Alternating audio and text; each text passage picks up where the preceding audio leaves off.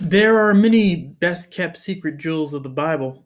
Many people that don't dive into the Bible don't get these gems. But let's see what the Bible says about sexuality. Proverbs 5:18 through 19 says, "Let your wife be a fountain of blessing for you. Rejoice in the wife of your youth.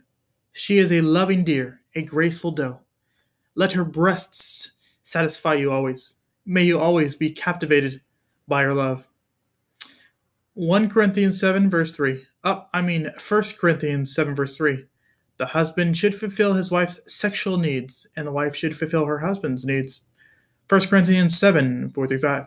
The wife gives the authority over her body to her husband, and the husband gives authority over his body to his wife. Do not deprive each other of sexual relations. Ellipses.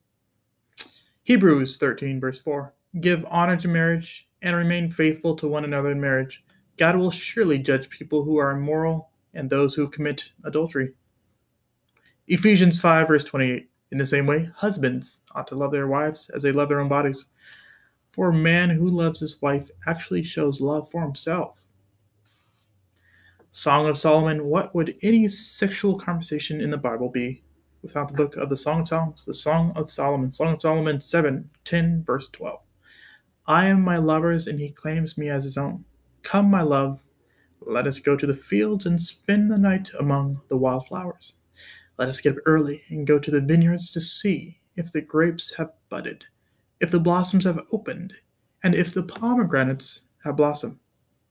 There, I will give you my love. Ooh, okay. 1 Corinthians 6:19 and 20.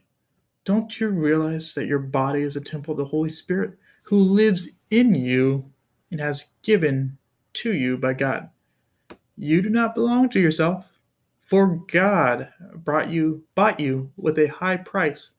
So you must honor God with your body. I hope you guys have received as much as I have received as the Bible talks to us about sexuality.